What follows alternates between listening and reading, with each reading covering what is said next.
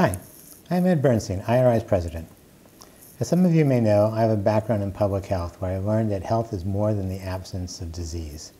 So while COVID-19 is expected to peak in the next 2 weeks, the U.S. economy has a long ways to go to being healthy.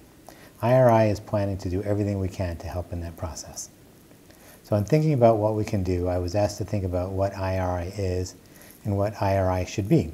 But the answer to both is the same. At its core, and by definition, IRI is a mission-driven group of individuals coming together to solve common problems and challenges. It's fundamentally who we are, it's what we do. So for the next 90 days, we will be working with our members to search, collect, compile, and disseminate the information you need to move forward.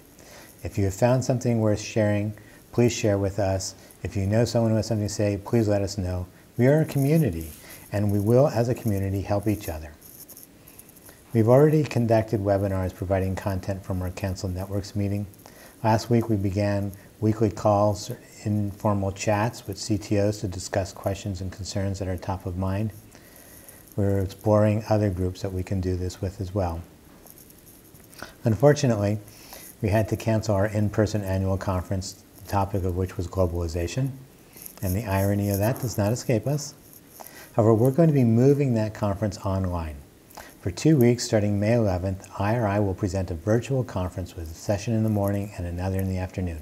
And it's not simply a series of webinars, but this will include online networking, chat rooms, and the ability to virtually meet the presenters.